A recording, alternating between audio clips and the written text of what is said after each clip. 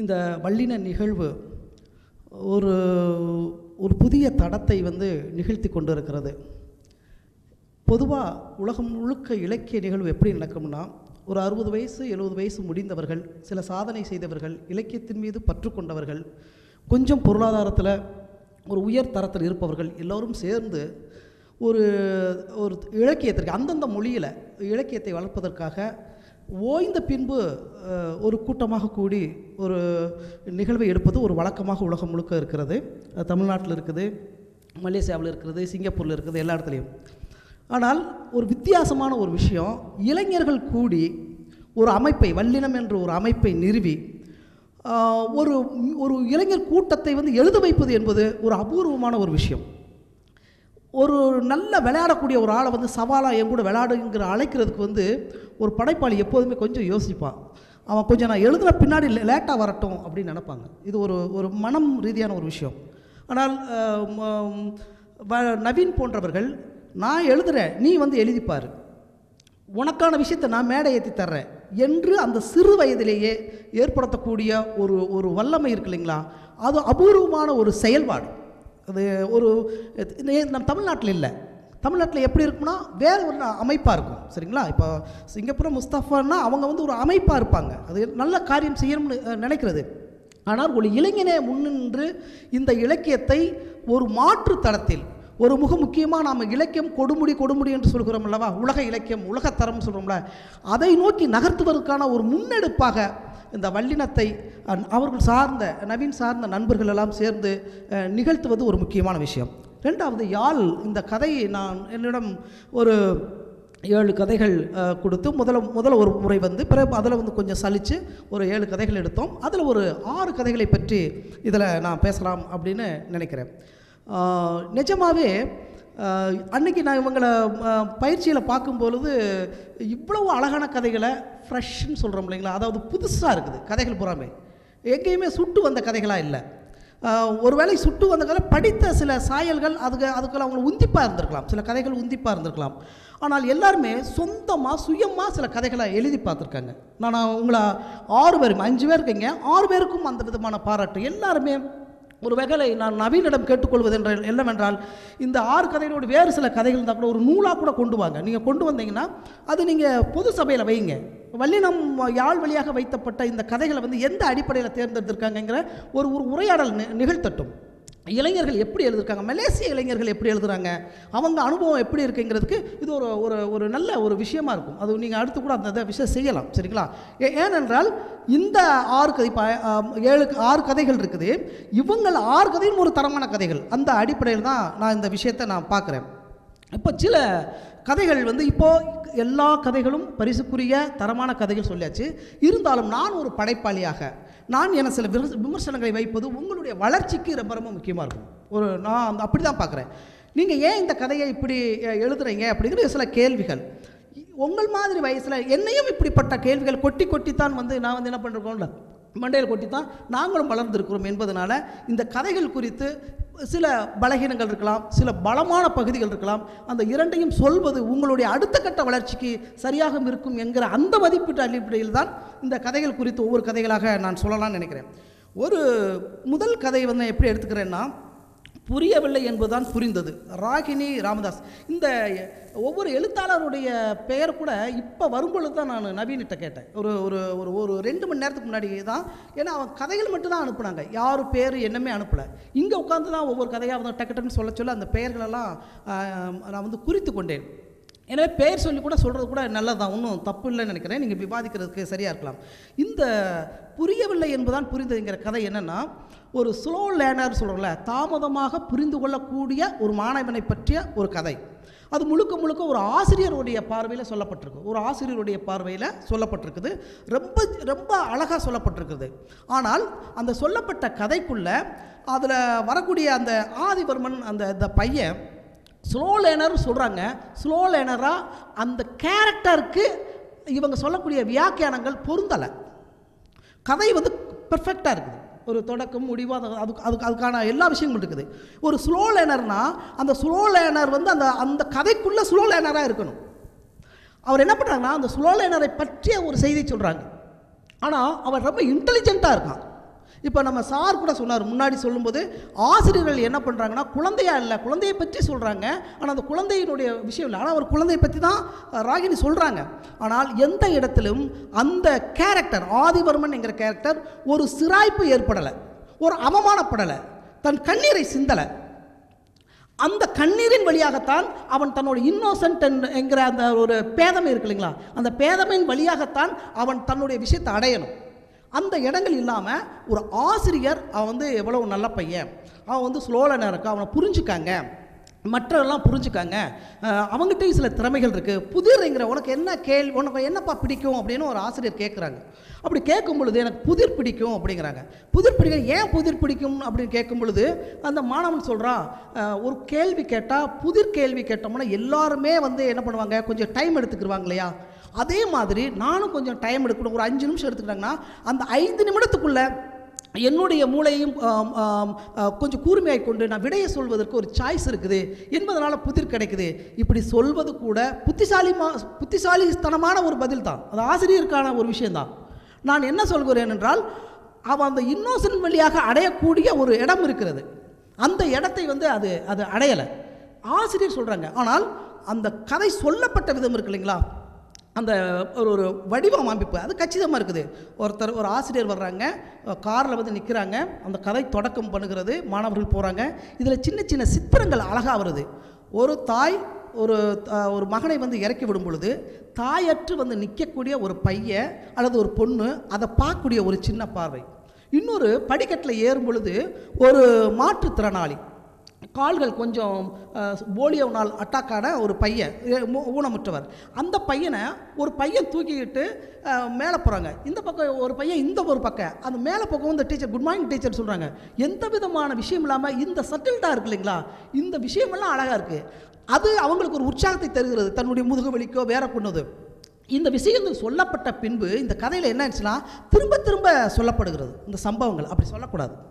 ஒரு விஷயம் இன்னொன்று, இந்த பையன், அந்த ஸ்லோ லேர்னர்ங்கிற பையன் என்ன பண்ணுறான்னா தன்னை கண்டடைந்ததாக ஒரு விஷயம் சொல்கிறான். உன்னை பற்றி இந்த முக்கியமான இடம் என்னென்னா, உன்னை பற்றி மாணவர்கள் கிண்டல் அடிக்கும் போது உனக்கு வருத்தமாக இல்லையா அப்படின்னு கேட்குறாங்க. அப்படி கேட்கும் பொழுது அந்த பையன் என்ன சொல்கிறான்னா, நான் இப்படி இருக்கேங்கிறது எனக்கு புரியுது மேடம், ஆனால் நான் இப்படி இருக்கேன் அவங்களுக்கு தான் புரியலைங்கிற ஒரு விஷயத்த சொல்கிறாங்க. இதற்கூட அவன் கண்டடையவில்லை, அந்த வாழ்க்கைக்குள்ளே அவன் கண்டடையலை. அது ஆசிரியருடைய கூற்றாக இருக்கிறது. ஆசிரியர் அந்த மாணவன் தான் சொல்கிறான்.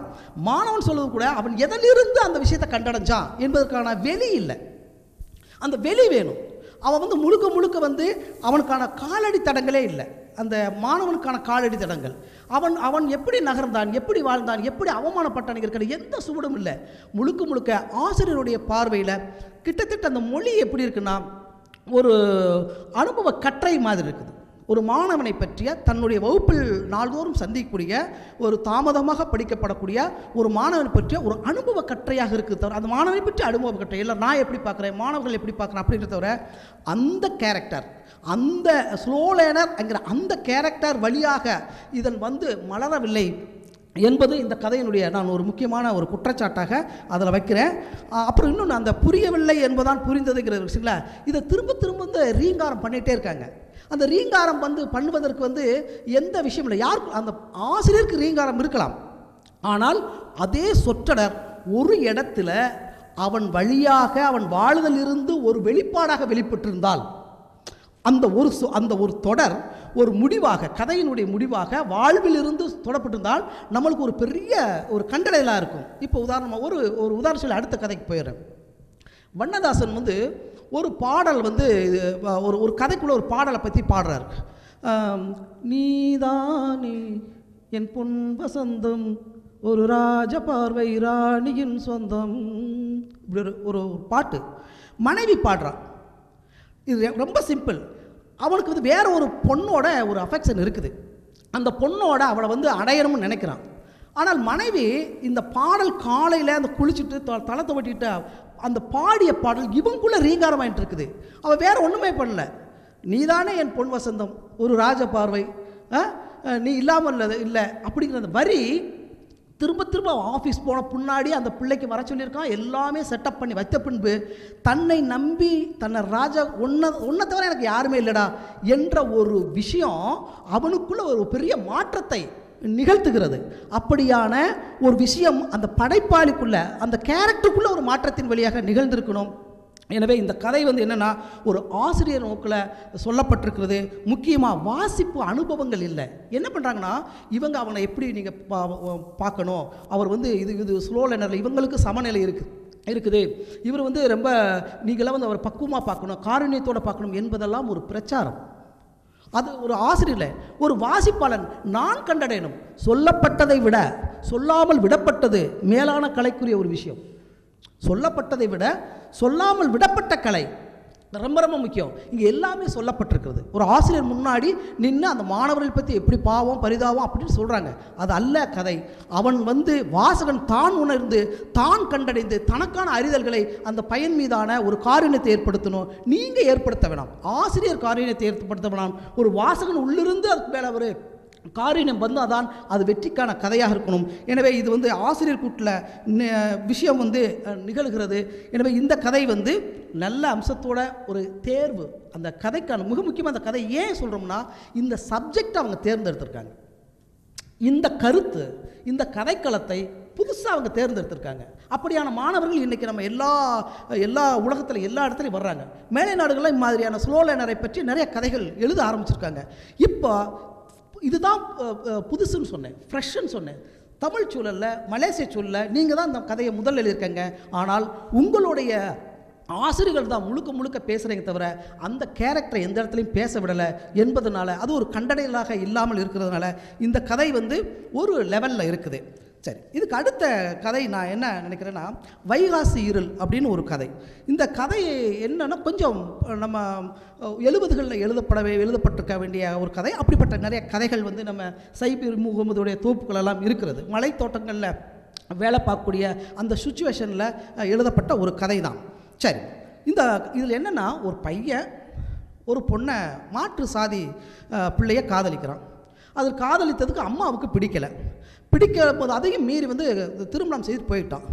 இவ்வளவு தான் அந்த கதைக்குள்ளே. இது ஒரு சொற்றொடராக தான் சொல்லப்படுகிறது. அந்த தாய் வந்து இறந்து போயிடுறான். அவள் பேர் வைகாசின்னு சொல்லிட்டு பேர் வித்தியாசமாக இருக்குது. சரிங்களா? அந்த வைகாசிங்கிற பாட்டி வந்து இப்போ இறந்து போயிட்டாங்க. இப்போ இறந்து போன உடனே அந்த காதல் திருமணம் பண்ணனா வந்து வருவானா வரமாட்டானா அவனுக்கு தகவல் சொல்கிறாங்க. தம்பி ஒருத்தர் இருக்கான், தேவர்மணின்னு ஒரு தம்பி இருக்கான். அவன் வந்து எல்லா இடத்தையும் பார்த்துட்ருக்கான். ஆனால் ஒரு சின்ன குறிப்பு இருக்குது, ரொம்ப நுட்பமான ஒரு குறிப்பு. என்ன குறிப்பு இருக்குன்னா, அவர் ஆண்மையற்றவர்ங்கிற மாதிரி ஒரு சின்ன ஒரு இடத்துல ஒரு லைன், ஒரு வார்த்தை இருக்கிறது. சரிங்களா? அவன் ஏன் திருமணம் ஆகலைங்கிறதுக்கான ஒரு குறிப்பு. அவன் ஏதோ ஊருக்குள்ளே ஏதோ கிடைச்ச வேலையை செஞ்சு கொண்டு அது இருக்கான். இப்போ அவன் வருமானம் வரலைன்னா அவன் வந்து ரூபா மட்டும், அம்மா இறந்துருச்சு, பணத்தை மட்டும் போட்டுட்டான். இப்போ அவங்களுக்கு மக்களுக்கு தெரியுது அவன் வரமாட்டான், நம்ம மற்ற காரியத்தை பண்ணலான்னு சொல்கிறாங்க. இந்த நிமிடத்தில் அந்த பெண்ணுடைய அப்பா வந்து இவ்வளவு பிடிவாதமாக இருந்து என்னுடைய பிள்ளையோடைய வாழ்க்கையும் கெடுத்துட்ட, நீயும் வந்து என்னத்தை கொண்டு போகிற என்பது போல் ஒரு விஷயத்தை சொல்லிவிட்டு அவர் வந்து சரி உன்னுடைய ஆன்மா சாந்தி அடையட்டும், அவர் ஒரு மலர் வளையத்தை வச்சுட்டு போயிடுறாரு. இப்போ இதில் பல்வேறு சில இது இருக்குது. அந்த தேவர்மணி வேலை செய்கிற இடத்துல ஒரு முதலாளி வந்து இது பண்ணுறாங்க. இப்படி வரும் பொழுது இந்த கதைக்குள்ளே மற்ற தகவல் இருக்கு இல்லைங்களா, அது ரொம்ப ரொம்ப அழகான தகவல். ஒருத்தன் வந்து மரமேறின்னு ஏன் வந்தான், அவன் வந்து அதே மாதிரி வந்து இந்த வைகாசி பாட்டி வந்து தமிழ்நாட்டுக்கு போயிட்டு வர்றதுக்கு மடிப்பிச்சை ஏந்துறது. அந்த மடிப்பிச்சை எதுக்கான பழனி கோயிலுக்கு போயிட்டு வர்றது. பழனி கோயிலுக்கு போயிட்டு வந்தால் இங்கே இருக்கிற மக்களுக்கெல்லாம் அந்த திருநீரெல்லாம் பழனி கோயிலுக்கு போயிட்டு வந்தீங்களா ஏன்னா ஒரு சந்தோஷம், ஏன்னா உங்களுடைய பூர்வீகம் அங்கே தானே இருக்குது. எனவே அந்த பாட்டிக்கு ஒரு பெரிய விஷயம் இருக்குது. ஏன் வைகாசி பாட்டின்னு வித்தியாசமாக இருக்கே அப்படின்னு கேட்கும்போது, அந்த உங்களுடைய தோட்ட தொழிலாளர்கள் பதிவு ஏற்படுத்தும் போது ஒரு பிராமணன் வந்து கிளர்க்காக இருக்கான். அவன் என்ன பண்ணுறான்னா அந்த வார்த்தைக்கு வந்து உண்மையிலே வைதேகிங்கிறத வேணுமனே வைகாசின்னு இது பண்ணியிருக்கான். இப்படியான அந்த சுவாரஸ்யமான சில தகவல்கள் இந்த கதைக்குள்ளே இருக்குது. ஆனால் அந்த தகவல் கூட ஒரு தோராயமான தகவல்களாக இருக்கிறது. ஆனால் அந்த கதைக்கு வந்து நல்ல விஷயம் அடர்த்தியாக இருக்கிறது. சரிங்களா? இப்போ என்னுடைய கேள்வி என்னென்னா, ஒரு மகன் ஒரு காதல் பண்ணி போயிட்டான். இதில் என்னென்னா சாதிங்கிற ஒரு விஷயத்த சொல்கிறாங்க. ஒரு தாய் இறந்ததுக்கு அவ்வளவு பெரிய மோதலாக அந்த கதையில் நடந்திருக்குது. நான் என்ன சொல்லுவேன்னா, கதைக்குள்ளே, நான் கதைக்கு வெளியில், கதைக்குள்ளே மகனுக்கும் அம்மாவுக்குமான ஒரு பிடிவாதங்கள், அந்த மோதல் எங்கேயுமே இல்லை, சொல்லப்படுகிறது பிரிஞ்சு போயிட்டான்னு சொல்லப்படுகிறது. அந்த மோதல் உருவாகியே வரல. இன்னொன்று, எனக்கு நம்பிக்கை இல்லை. ஒரு மதத்தை, அதாவது ஒரு சாதி தாண்டி கல்யாணம் பண்ண அந்த பையன் தாயினுடைய இறப்புக்கு வராமலே போயிடுவான் அப்படிங்கிறது எனக்கு அவ்வளவு நம்பகமாக இல்லை. நீங்கள் ஒரு காரணம் சொல்லலாம், சார் எங்கள் ஊரில் உண்மையிலே நடந்துச்சு இப்படின்னா, அது கூட எனக்கு நம்பிக்கை. கதையினை நம்ப வைக்கணும், கதையினை நம்ப வைக்கணும். அப்படி உண்மையிலே நடந்திருக்கலாம், ஆனால் கதையினை நம்ப வைக்கல. ஏனென்றால் இப்போ ஒரு கேள்வி, அவன் வேறொரு மார்க்கம்னு ஒரு சொல்கிறாங்க, வேறொரு மதத்தை சார்ந்தவன் போயிருந்தா கூட உங்களுடைய சடங்குல நான் வரமாட்டேன், எனக்கு வந்து நான் வேறு மார்க்கத்தில் இருக்கேங்கிறதுக்கு பொருத்தமாக இருக்கும். ஆனால் சாதி என்பது இந்த கதையில் பொருத்தமாக இல்லை. சாதி என்பது எனக்கு பொருத்தமாக இல்லை. அதுவும் இல்லாமல் அப்படி போன பையன் அப்பா கூட வீட்டில் வரக்கூடாதுன்னு நினைப்பாங்க. தாய் வந்து எப்போதுமே மகனை பற்றி தன்னுடைய இறப்பிலையாவது அவன் சந்திப்பானான்னு தான் நினைப்பாங்க. இது ஒரு பெரிய எனக்கு பிரச்சனையாக தெரியல. அந்த சாதி மாதிரி அவன் வந்து ஆனால் சாதின்னு தான் சொல்கிறாங்க, மதம்னு சொல்லலை. ஆனால் மார்க்கம் என்ற ஒரு வார்த்தையும் சொல்கிறாங்க. எனவே இந்த கதைக்குள்ளே அந்த மலை பின்னணி எல்லாமே தகவல்கள், அங்கே இருக்கிற கேரக்டர்ஸ் எல்லாம் அழகாக சின்ன சின்ன குட்டி குட்டியாக நல்லா உருவாகி வந்த ஒரு கதை. அடிப்படையில் இந்த உறவு சார்ந்த விஷயத்தை அவங்க புரிந்து கொண்ட விதம், மதம் சார்ந்து புரிந்து கொண்டோம், தாய் சார்ந்து புரிந்து கொண்ட விதம், அது மிக முக்கியமானது. தாய் அவர் உணர்ந்து கொண்ட விதம் கதாசிரியர் வந்து அந்த இடத்துல நலிவிட்டார் அப்படின்னு நினைக்கிறேன். எனவே இது இந்த கதையினுடைய மிக ஒரு பலகீனமாக நான் கருதுகிறேன். சரிங்களா? இந்த கதைக்குள்ளே என்னென்னா, இப்போ இதில் ஒரு சொல்கிறாரு, சாக வேண்டியதெல்லாம் இன்னும் சாகாமல் இருக்குது. இது ஒரு முற்போக்கு சிந்தனை. அந்த கதைக்குள்ள முடிவில் வந்து சாக வேண்டியதெல்லாம் சாகாத இருக்குது. அது என்ன ஆசிரியர் சொல்கிறார், சரிங்களா? ஒரு குரலாக ஒரு எழுத்தாளர் சொல்கிறார். ஆனால் அதிலிருந்து வாசகனை அறிந்து கொள்வது, சாக வேண்டியதுன்னு சாகலைங்கிறத வாசகனை அறிந்து கொள்ளக்கூடிய இடமாக இல்லை. ஆசிரியர் தான் இந்த கதையிலையும் ஆசிரியர் தான் முன்னின்று அதை வழிநடத்துவதற்காக ஒரு விஷயமா இருக்குது. இதில் ஒரு விஷயம் சொல்கிறேன். ஒரு தானு பிச்சையான்னு ஒரு கவிஞர் எழுதியிருக்கிறார். அந்த இதில் வந்து என்னென்னா, எங்கள் ஊரில் நடக்கூடியது, ஒரு மாற்று சாதி பெண்ணை ஒருத்தர் வந்து திருமணம் முடிச்சுக்கிறாரு. அவங்க குலதெய்வத்துக்கு போய் மொட்டை போடுறாங்க. அப்போ மொட்டை போடும்போது அங்கே ஒருத்தர் வந்து சாமி வந்து ஆடுறாங்க. இந்த ஊரில் யாருக்குப்பா வந்து சாமி வரப்போகுது, சாமி வந்தெல்லாம் மொட்டை எடுக்கணும், இந்த குளம் தளிக்கணும் அப்படிங்கிறதுக்காக போகிறாங்க. எந்த குலதெய்வம்னா ஆணினுடைய குலதெய்வம், புருஷனுடைய குலதெய்வம். புரியுதுங்களா? அப்போ இப்படி சொல்லிட்டு இருக்கும்போது திடீர்னு இந்த மாற்று சாதியிலிருந்து வந்த கலப்பு மனம் செய்த பொண்ணு இருக்குல்ல, அவள் திடீர்னு மண்டி போட்டு தவழ்ந்து ஒரு அலறான். இந்த சாதி, இந்த ஜனம் நீடோடி வாழ்கணும், இந்த வம்சம் தலைக்கணும், இந்த உலகத்தில் வந்து அவங்க நோய் நொடி இல்லாமல் வாழணும் என்று யார் சொல்கிறான்னு ஆவேசத்தில் வேற ஒரு சாதியிலிருந்து இந்த குலத்துக்கு சம்மந்தமில்லாத வந்தான்ல அந்த பெண் சொல்லும்போது அவளுடைய வாயில் தண்ணீர் ஊற்றி அந்த வேப்புகளை கொளுத்து தலையை அமர்த்துறது மாதிரி ஒரு விஷயம்.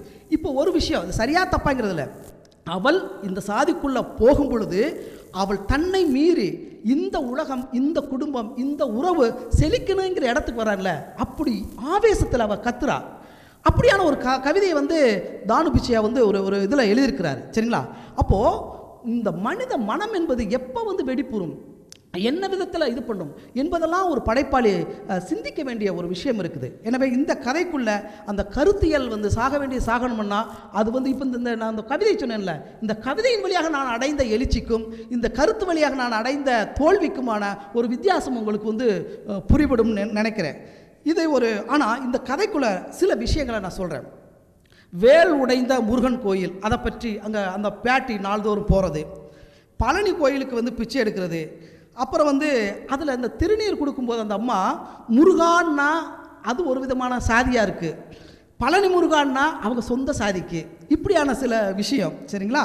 அப்புறம் சாகாவரன், அவன் மரத்தில் பல முறை விழுந்து சாக மாட்டேங்கிறான், அதுக்கு ஊருக்காரங்கெல்லாம் சேர்ந்து சாகாவரன் ஒரு பேர் வச்சுக்கிறது. சரிங்களா? இதெல்லாம் வந்து இந்த கதைக்குள்ளே ரொம்ப ரொம்ப அழகாகவும் வளமாகவும் நம்பிக்கையோடு இருக்குது. என்றாலும் அந்த கதைக்குள்ளே பேசப்பட்ட தாய் மகன் உறவு என்பது ரொம்ப பலகீனமாக இருக்குது. மதமாக இருந்திருந்தால் கூட நான் வந்து அதை ஏற்றுக்கொள்வேன், சாதியாக இருப்பது அவ்வளவு பொருத்தமாக அவ்வளவு சிறப்பாக இல்லைங்கிறது என்னுடைய கருத்தாக இருக்குது. அடுத்து ஒரு கதை, அழகியும் அப்பா சொன்ன கதையும். இது வந்து இளம்பூரணன், கரெக்டான இளம்பூரணன்ங்கிறவர் அவர் இந்த கதையில் இருக்கார். இந்த கதை உங்களுக்கு தெரிந்த ஒரு கதை தான். நம்ம குழந்தைகளுக்கு மாலை நேரத்தில் இரவு நேரத்தில் கதை சொல்லுகிறோம். எல்லா பெற்றோர்களும் மிக முக்கியமாக இப்போ நம்ம சொல்கிறதில் பாட்டிகள் கண்டிப்பாக நம்ம பாட்டிகள் கதை சொல்லுவோம். ஏன்னா அவங்ககிட்ட தான் கதைகள் இருக்குது. அந்த பாட்டிகளும் இந்த உலகம் முடிஞ்சாலும் அந்த கதைகளும் நம்ம சொல்ல முடியாது. என்னென்னா இவர் என்ன கதை எடுத்துக்கொண்டாருன்னா, பல கதைகள் நாள்தோறும் சொல்லக்கூடியதான். ஒரு 6 வயது பெண் குழந்தைக்கு சொல்லக்கூடிய கதை. அந்த பெண் குழந்தை எப்போதுமே விளையாண்டு கொண்டே இருக்குது.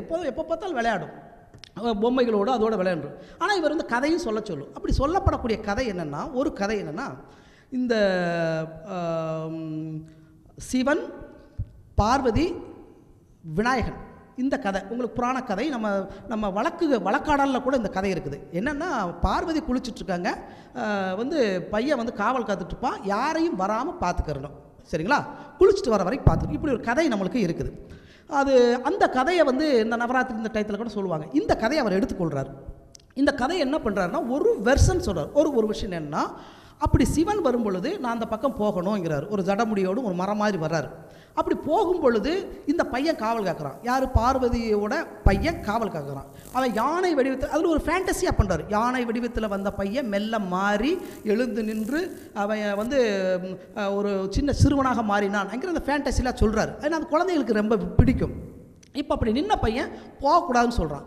போகக்கூடாதுன்னு சொல்லப்பட வந்து அதெல்லாம் நான் போய் ஆகணும், நீ யாரா தடுக்கிறது? அந்த பையனுடைய தலையை வெட்டிடுறாங்க.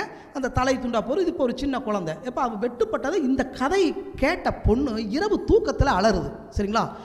சரி, இது ஒரு கதை. இந்த கதையை குழந்தை எப்படி மாற்றி அமைக்கிறதுங்கிறதா இந்த கதையினுடைய விஷயம். ஒரு வெர்ஷன், ஒரு பெரியவர்கள் சொன்ன கதையை குழந்தை என்ன விதமாக விரும்புது, அந்த கொலை நடக்காமல் அந்த சிறுவனை காப்பாற்ற வேண்டும் என்கிற ஒரு எண்ணம் அந்த குழந்தைக்குள்ளே தோணுது. கதை தான், அப்பா சொன்ன கதை தான். ஆனால் திரும்ப அதை சொல்லி பார்க்குறது எப்படின்னா, அதே மாதிரி அந்த சிவன் வர்றான், ஒரு எதிர்த்து நின்று அந்த சிறுவன் கேட்குறான். அந்த கேட்கும் பொழுது அவனை எப்படி பண்ணணும்? இப்போ வந்து இந்த குழந்தை வந்து அந்த சிவன்கிட்ட கேட்குறாங்க, எனக்கு ஒரு யானைக்குட்டி வேணும் அப்படின்னு சொல்லி. உனக்கு ஒன்றா யானைக்குட்டி, நீ எதுக்காக நின்றுருக்கா? இந்த மாதிரி ஒரு யானை கூட வச்சு ஓடி போய் காட்டுக்குள்ளே போயிடுச்சு. அவன் வந்து முதல்ல பார்க்குறான். சிவன் என்ன பண்ணுறாருன்னா, சரி உனக்காக போய் தேடி பிடிச்சிட்டு வரேன்னு போயிடுறாங்க. இப்படி போனவங்க வந்து வர்றதுக்கு தாமமாகுது. இந்த அம்மாவும் குளிச்சுட்டு வரல. இப்போ அவருக்கு அந்த பொண்ணுக்கு என்ன தோணுதுன்னா, அவர் வர்றதுக்குள்ள இந்த பொண்ணு குளிச்சுட்டு மேலே வந்துச்சுன்னா பிரச்சனை முடிஞ்சு போயிடும். இப்போ அவர் முன்னாடி வந்துச்சுன்னா போய் மறுபடியும் கொலை பண்ணிடுவாரே அப்படிங்கிற தேக்கம். இந்த நெருக்கடியில் ரெண்டையும் சரியாக பொருத்தி அவர் அந்த சிவன் வந்து யானையோடு வர்ற அந்த தருணத்துக்கு ஒரு செகண்டுக்கு முன்னாடி இந்த அம்மா குளிச்சுட்டு வர்றது மாதிரி அந்த ரெண்டையும் காப்பாற்றுற ஒரு விஷயம். இது குழந்தைக்கான மனம்தான். ஆனால் இந்த கதை முழுக்க இந்த நடை வந்து குழந்தைக்கான ஒரு விஷயம் இல்லை. இவர் என்ன எழுதுறாருன்னா, சொல்லிடுறேன், முதல் பாதி வந்து எழுத்தாளன் உருவாக்கியதாக இருக்கிறது. ரெண்டாவது பாதி குழந்தை தன்னைத்தானே உருவாக்கி கொண்ட ஒரு கதையாக இருக்கிறது. இது ஒரு விஷயம். அது ரெண்டாவது பகுதி கற்பனை, அந்த குழந்தையோட கற்பனையாக இருக்குது. இதுக்கு ஒரு வன்முறையாக இருக்குது. குழந்தைகிட்ட எந்த கதையை பேசுகிறது இருக்குது, அது நம்ம எந்த கதையும் கூட பேசலாம்.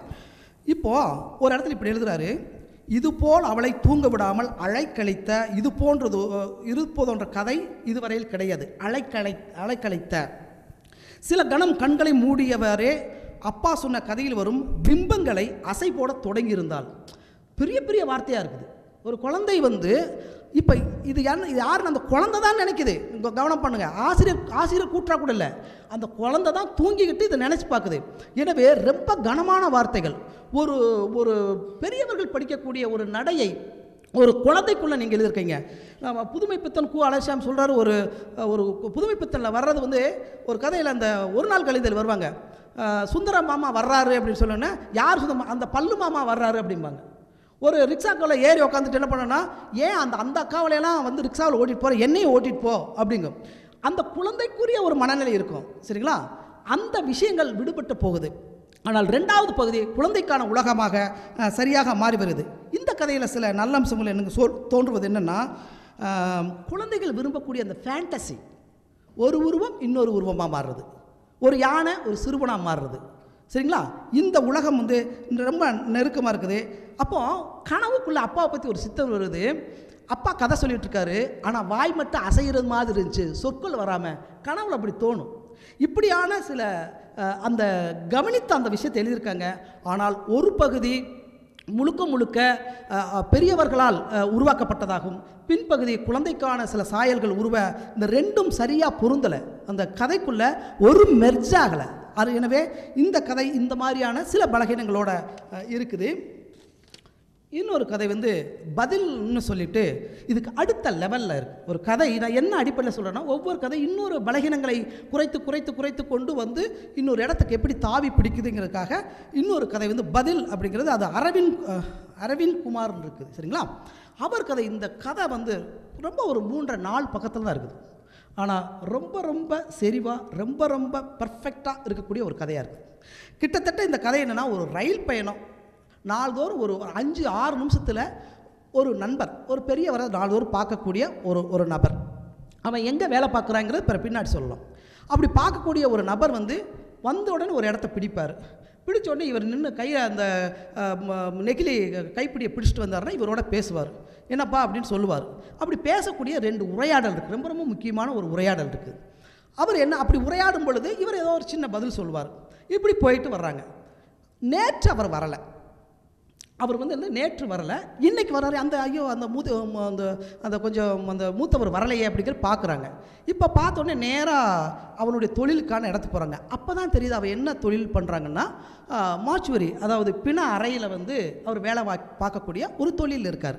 அங்கே வந்தோடனே ஒரு பெட்டி வருகிறது. நண்பர்கள் வர்றாங்க, வெத்தலைப்பா கொண்டு வராங்க. அதுக்கு வந்து சாம்பிராணி இது பண்ணுறாங்க, பவுடர் போடுறாங்க. இதுக்காக கொண்டு வந்து இன்னொரு சின்ன பையில் கொடுக்குறாங்க. அந்த பெரிய அந்த பிண அறையை தூக்கி வச்சு அதை திறந்தால் அந்த நேற்று வராத இருந்த பெரியவருடைய முகம் இருக்குது. அந்த முகத்தை பற்றி அவருடைய உதட்டில் ஏதோ ஒரு சொல்லக்கூடிய ஒரு விஷயமா இருக்குது. இப்போ வச்சுக்கோங்க.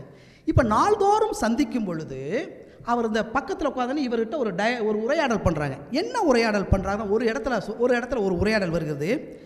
என் பக்கத்தில் எப்பவுமே இருக்கிற ஆள் இல்லாத இடத்த பார்த்தா இந்த கரைக்கும் அங்கிட்டு ஒரு கரையில் நிற்கிறது மாதிரி இருக்கும் அப்படின்னு அந்த சொன்னது. இப்போ முதல் கதை எழுதுனவங்க நான் சொன்னேன் இல்லைங்களா, இந்த வாசகம் எந்த இடத்துலையும் திரும்ப திரும்ப ரீங்காரம் விடுவதே இல்லை. அது தன்னால் போகுது. புரியுதுங்களா சொல்கிறது? ஒரு இடத்துல அப்படி ஒரு வார்த்தை சொல்லியிருக்காரு. இப்போ நீங்கள் பாருங்கள், இந்த கதைக்குள்ளே 2 விதமான உலகம் இருக்குது. ஒரு உலகம் இந்த இக உலகத்திற்கு அப்பால், ஒரு மரணத்துக்கு அப்பால் ஒரு உலகம் இருக்குன்னு நம்பக்கூடிய ஒரு விஷயம். நாம் நல்லது செஞ்சால் நம்ம சொர்க்கத்துக்கு போகலாம் அல்லது இன்னொரு இடத்துக்கு போகலாங்கிற அந்த தாட்டில் வரக்கூடிய பெரியவர். இவர் என்ன பண்ணுறன்னா, இவர் கேட்குறாரு, நீ ஏன் எதுவுமே பேச மாட்டேங்களா, இது பற்றிலாம் சொல்ல மாட்டேங்கன்னு சொன்னால், எனக்கு வந்து 7 ஸ்டேஷன் தான், 1 2 3 4 5 6 7 7வது ஸ்டேஷன் வந்தால் அப்படியே இறங்கிடுவேன், இதுதான் என்னுடைய வாழ்க்கை, அவ்வளோதான் அப்படிங்கிறார். என்னடா இவ்வளவு ராவா பேசுகிறாரே அப்படிங்கிறது பார்த்தா இவருடைய பணி அப்படி செய்கிறது. இவர் நாள்தோறும் எந்த பணி செஞ்சிட்ருக்காரு? பிணத்தை பார்த்துட்டே இருக்கிறார். வாழ்க்கையினுடைய தரிசனம் என்பது செத்துட்டா அவ்வளோதாண்டா என்கிற தரிசனம் அவனுக்கு இருக்குது. ஆனால் இவர் தொன்மத்தால் உருவாக்கப்பட்ட மனநிலையில் வாழ்ந்த பெரியவர், நான் இந்த கரையில் என்னுடைய இடத்துல ஆள் இல்லைன்னா அது வேற ஒரு கரையில் இருக்கிற மாதிரி தோணுங்கிற ஒரு இடம் அவர் என்ன அடிப்படையில் சொன்னாரோ தெரியல, ஆனால் அவரை புரிந்து கொள்வதற்கான ஒரு இடமாகவும் இவன் வந்து என்ன பண்ணுறான், அந்த மூடியை திறந்தோடனே ஏதோ ஒன்று சொல்லும் போது அந்த உதடு குவிந்திருந்தன்னு சொல்கிறாங்க. சரி, இப்போ அவன் கற்பனை கூட பண்ணலை, இன்னதான் சொல்ல போகிறான். டக்குன்னு ஒரு மூடியை போட்டு டப்புன்னு அடித்து ஆணி அடிச்சிடுறான். ஏன்னா அவன் அதை நம்பலை, அவனுக்கு அது இல்லை. அவர் சொன்ன அந்த நினைவு வருகிறது. உதடு வந்து இந்த மாதிரி உயிரோடு இருந்தால் என்ன சொல்ல வராருங்கிறது. ஆனால் இவன் வந்து என்ன பண்ணுறான்னா, அதெல்லாம் உண்மையில் எதுவுமே இல்லை, செத்ததான் போட்டு அடிச்சிரு, ஆனால் அந்த நினைவு மட்டும் வருகிறது. எனவே 2 கேரக்டர் 2 விதமான விஷயத்தை ரொம்ப வந்து ஒரு செறிவாக பண்ணியிருக்காரு. கிட்டத்தட்ட மௌனியோடைய பாணின்னு கூட சொல்லலாம். ஆனால் மொழிநடை ரொம்ப ரொம்ப துல்லியமாக. நான் அந்த சிங்கப்பூரில் அந்த ட்ரெயினில் போன அந்த நினைவு வந்துச்சு. ஒரு ட்ரெயின் டக்குன்னு வந்து நிற்கும், பட்டன் வெளியே போவாங்க, பட்டன் உள்ளே வருவாங்க, அந்த சுரங்கத்துக்குள்ளே போவாங்க, சொல்லுறது ஏறுவாங்க, அடுத்த ஸ்டேஷன் வரும், துமாகாய் வந்துருச்சு இறங்குன்னு சொல்லுவாங்க, இறங்கிடுவாங்க. அந்த பரபரப்பு அந்த கதைகளை டக்குன்னு சின்ன சின்ன சித்திரங்கள். எனவே இந்த கதை முழுமையாக உருவாகி வந்த ஒரு நல்ல கதை. ஆனால் அது அடைய வேண்டிய உச்சத்தை அடையாமலும் இருக்கிறது. மௌனி என்ன பண்ணுவார்னா, எவற்றின் நடமாடும் நிழல்கள் நாமன்னு ஒரு கேள்வி கேட்பார். இந்த வாழ்க்கை என்பது என்ன, சரிங்களா? அவர் என்ன பண்ணுவார், சங்கரருடைய தத்துவத்தை இக மாயை வேற ஒன்று இருப்பார். இந்த சாத்தியங்களை அவன் நம்பலை. அந்த நாள்தோறும் அந்த பிணவரையில் வேலை செய்ய அவன் நம்பலை. ஆனால் இந்த நம்புவதற்கான இடத்துக்கான சாய்ஸ் இருக்குது. அந்த சாய்ஸ் வந்து குறைவாக சொல்லிட்டீங்களோ, இன்னும் கொஞ்சம் வந்து மானிட விஷயத்தை இன்னும் விரித்து சொல்லியிருக்க முடியுமோ என்பது மாதிரி என்னுடைய எதிர்பார்ப்பு. அந்த சாய்ஸ் வந்து இந்த கதையில் ரொம்ப சுருங்கி போச்சோ என்பதனால அழகான ஒரு கதை இந்த அளவில் அது சுருங்கியது எனக்கு கொஞ்சம் நெருடலாக இருந்தது. அதே சமயத்தில் எந்த விஷயத்தையும் ரிப்பிட்டேஷன் இல்லை, அதுதான் முக்கியமான விஷயம். அது ரொம்ப ரொம்ப ஒரு கவனம், சட்டில்டாக தான் இருக்கணும். அது தேர்ந்த வாசன் தெரிஞ்சுக்கிடுவான். நீ அதை திரும்ப திரும்ப சொல்ல வேண்டிய அவசியம் இல்லை. அந்த இது சொல்கிறாங்களா, நான் இந்த இடத்துல இல்லைன்னா அந்த கரையில் இருக்கிற மாதிரி இருக்குது, நீ வரலைன்னா அங்கே ஒரு வார்த்தை இருக்கு இல்லைங்களா, அது திரும்ப சொல்லப்பட வேண்டியதில்லை. என்ன போன்ற வாசகர்கள் ஈஸியாக புரிஞ்சு எதை கன்வே பண்ண நினைக்கிறாங்க என்பது அவருக்கு தெரியும். எனவே இந்த கதை ஒரு அழகான ஒரு கதை. அதில் ஒரு விஷயம், சில டயத்தில் எழுதும்போது 2 கேரக்டர் நீண்ட மூக்கு உள்ள ஒரு பொண்ணு ஏறுனா அந்த இடத்துல உட்காந்தா, இன்னொரு நீண்ட மூக்கு உள்ள வயதானவர் இன்னொரு இடத்துல, இது ஏன் ஒரே விதமான விவரணை சொல்கிறீங்க? அவர் மூக்கு கொஞ்சம் சப்பையாக கூட இருக்கட்டும், கொஞ்சம் நிறமாக இருக்கும். ஒரு ட்ரெயினில் ஏறுறாங்க, 2 உதாரணங்களும் ஒரே உதாரணமாக இருக்குது. அது அப்படி பண்ண வேண்டியதில்லை. எவ்வளோ வெரைட்டிஸ் இருக்காங்க பாருங்கள், எவ்வளோ எல்லாருக்கும் ஒரே மூக்கா மாதிரியாக இருக்குது. எனவே இந்த உதாரணங்கள் பண்ணும் பொழுது நம்ம ரொம்ப ஃப்ரீயாக இருக்கலாம். ஒவ்வொரு மனிதன் வெவ்வேறு மனிதனாக தான் இருக்காங்க. ஒரே உதாரணங்களை திரும்ப திரும்ப சொல்கிறது மாதிரி ஒரு இடத்தம் வருகிறது. எனவே இந்த ஒரு விஷயத்தை, இந்த கதை அழகான கதை, அடைய வேண்டிய அந்த சாத்தியம் இருந்தது, அது கொஞ்சமாக பயன்படுத்தியிருக்கிறாரு என்பதாக நான் சொல்லி இந்த விஷயத்தை முடிக்கிறேன். அப்புறம் ரஃபியா கயிறுங்கிற திலீப் குமார் எழுதியிருக்காரு. திலீப் குமார் என்னென்னா, கதை ரொம்ப விஷயந்தான். அவர் எடுத்துக்கொண்ட தேர்வு கொண்ட களம் புதுசு ஒன்றும் இல்லை. ஒரு ஆணை விரும்பக்கூடிய ஆண் இன்றைக்கி ஒரு பெரிய பிரச்சனையாக இருக்குது.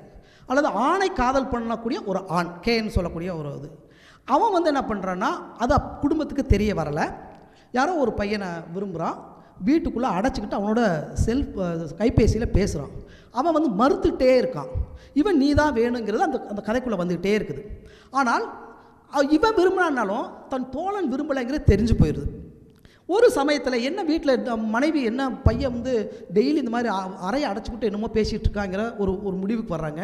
திரும்ப அப்பா ஒரு சந்தர்ப்பத்தில் என்னடா உன்னுடைய பிரச்சனை அப்படின்னு சொல்லும்போது அவன் இல்லை, எனக்கு ஆண்கள் தான் பிடிக்கும், பெண்கள் பிடிக்காது அப்படிங்கிற மாதிரி ஒரு விஷயத்த சொல்கிறான். அப்படி சொல்லோடனே அந்த ஒரு சின்ன ஒரு கலவரம், அவனை போட்டு அடிக்கிறாரு. நீ என்ன ஒரு பொட்டை பிள்ளைய பெற்று எனக்கு கொடுத்த, ஒரு ஆம்பளை பிள்ளையை பெற்று கொடுக்கணும், இவன் இந்த மாதிரி ஒரு ஆளாக இருக்கானே என்கிற இந்த விஷயத்தை சொல்லி இவங்களும் அவனை திட்டுறாங்க. இப்போ இது அப்பா அம்மா திட்டக்கூட விஷயம் இல்லை, திரும்ப முயற்சி பண்ணுறான் அந்த அறையை பூட்டி கொண்டு. அப்படி பூட்டி கொண்டு போகும்போது அது நிகழலைன்னா இவனை விரும்பலை. இப்போ என்னென்னா ஒரு என்ன தேர்வு பண்ணுறான்னா, தற்கொலைக்கு தேர்வு பண்ணுறான். சரி, தற்கொலைக்கு அவன் முயன்று தற்கொலையும் நிகழ்கிறது. அப்படி நிகழ்ந்ததை திறந்து பார்க்குறாங்க. ரைட், இப்போ அவன் தற்கொலை பண்ணிட்டான். எப்படி தற்கொலைனா, அந்த ரஃபியா கயிறுங்கிறத இதிலிருந்து தூக்கு போட்டு நம்ம ஃபேனுக்கான ஒரு கம்பி போட்டிருப்பாங்கள, போட்டு இது பண்ணியிருக்காங்க. இது வரைக்கும் எல்லாம் கரெக்டாக பெர்ஃபெக்டாக இருக்குது. இதுக்குள்ளேயில் சில ஏஸ்தட்டிக்ஸ் இருக்குது, அதை ரெண்டாவது சொல்கிறேன். ஆனால் என்னுடைய கேள்வி, அவர் என்ன பண்ணியிருக்காருன்னா, சம்மணங்கால் போட்டு அவர் தற்கொலை பண்ணிட்டார் அப்படின்னு எழுதியிருக்கிறார். அப்படி ஒரு உயிருக்கு ஒரு தற்கொலைக்கு முயல்கிறவன் அப்படி ஒரு சந்தர்ப்பம் வந்துச்சுன்னா, என்ன வீரியமாக இருந்தாலும் அந்த உயிர் துடிக்கும் பொழுது காலை ஊன தான் செய்வான்.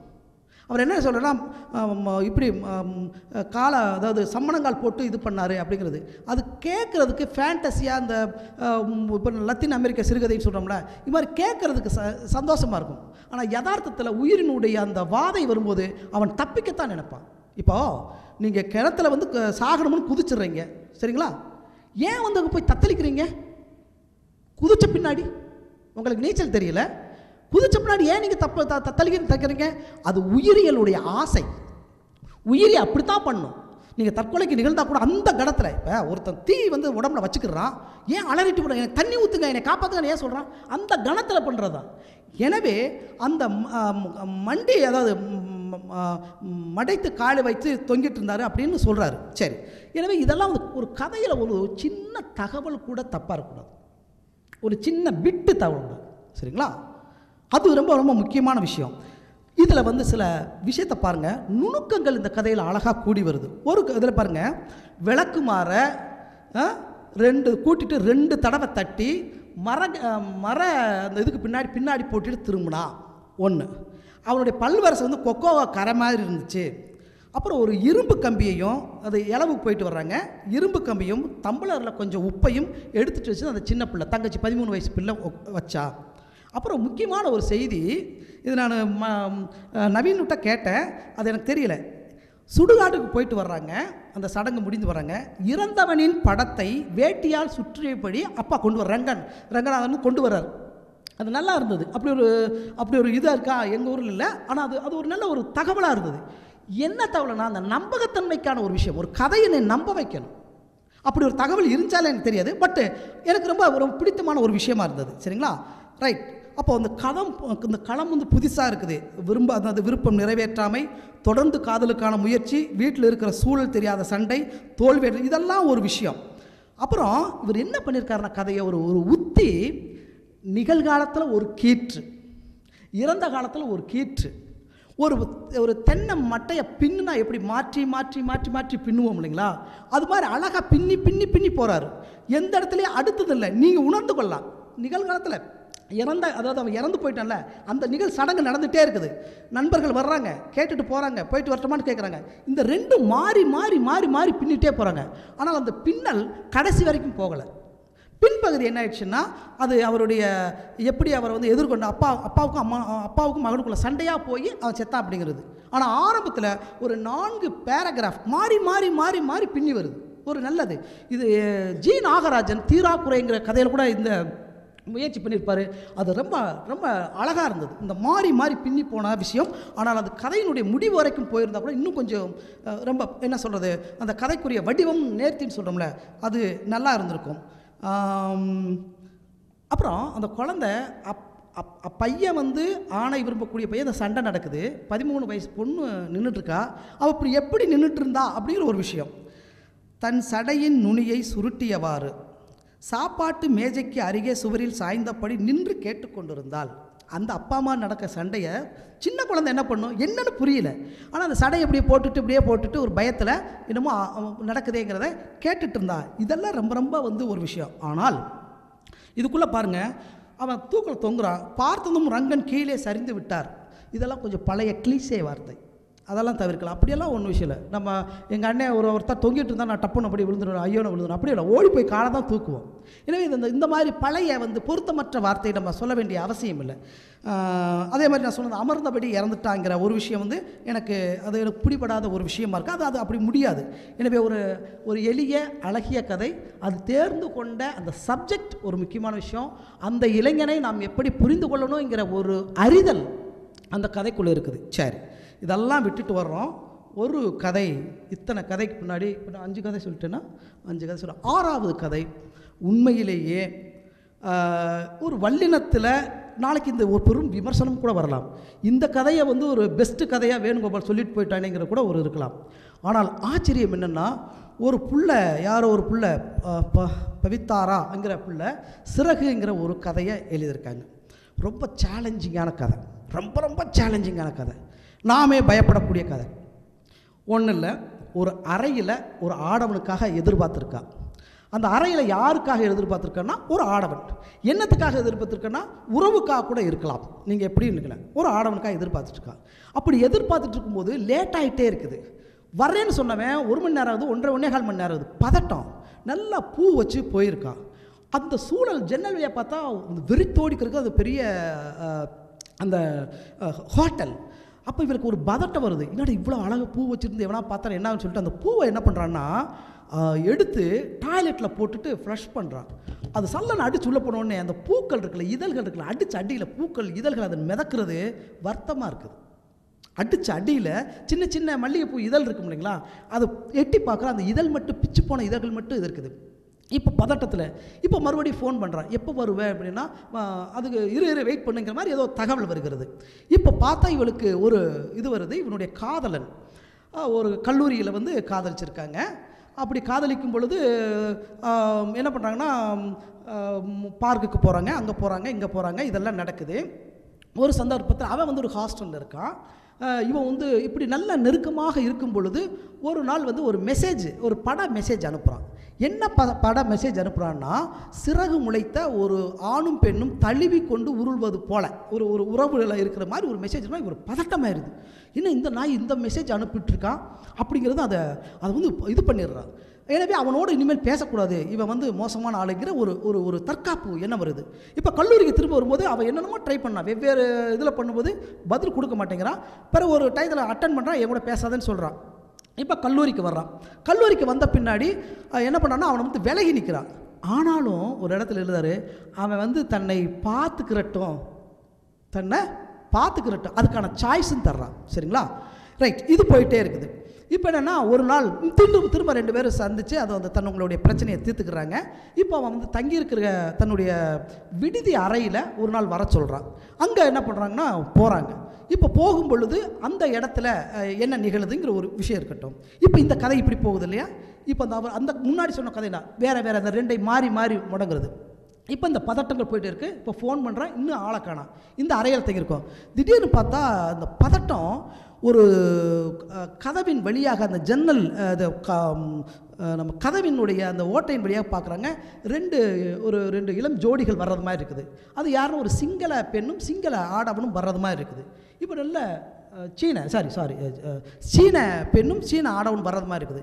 அதை உற்று பார்க்குறான். இப்படி உற்று பார்க்கும்போது ஒரு இருக்குது, இந்த கழுத்து வழியாக பார்க்கும்போது மேலே இருக்கிற கேமரா என்னை கண்காணிச்சிட்டு இருக்குமா, மேலே இருக்கிற கேமரா என்னுடைய கழுத்தையும் நான் என்ன பண்ணிட்டுருக்கேங்கிறது வரும்போது நெருங்க வரும்போது முதல்ல முழு உருவம் தெரியுது, இடுப்புக்கு மேலே தெரியுது. வந்த உடனே என்ன தோணுதுன்னா, நல்ல ஜோடின்னு நினச்சது அவனை விட இவளுக்கு வயசு அதிகமாக இருக்குது. அவளுடைய முகத்தை பார்த்தா பவுடர் அப்பி இருக்கிறத பார்த்தா ஒரு முகமூடி மாதிரி இருக்குது. ஒரு இதெல்லாம் என்னென்னா மனத்தினுடைய கற்பனை. அது அப்படி இருக்கும். ஒரு சில பொம்மை மாதிரி இருக்கும் சில முகம். அப்படி பார்க்குறாங்க. சரி, அவங்க போனோன்னா அடுத்த அறையில் போகிறாங்க. இப்போ அடுத்த அறை போல இவளுக்கு ஒரு பதட்டம் போகிறது. இப்போ அவங்க என்ன செஞ்சுட்டு இருப்பாங்கங்கிறது காது கொடுத்து சுவரில் காது கொடுக்கறது.